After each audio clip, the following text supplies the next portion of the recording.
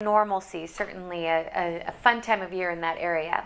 Hey, well, you have likely heard this by now, but Jeopardy host Alex Trebek passed away peacefully at his home over the weekend. Just so sad. He was surrounded by friends and family, though. Trebek announced that last year he had stage 4 pancreatic cancer. Yeah, not a good one, but he did remarkably well. And he hosted Jeopardy for almost 37 years, even started in TV news.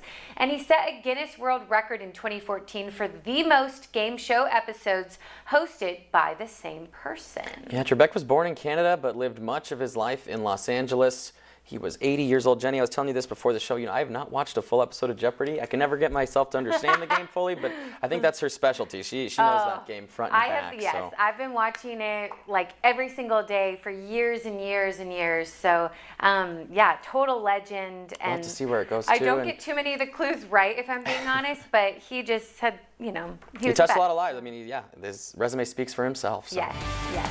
Thanks so much for watching, and take good care of yourself. See you at 6.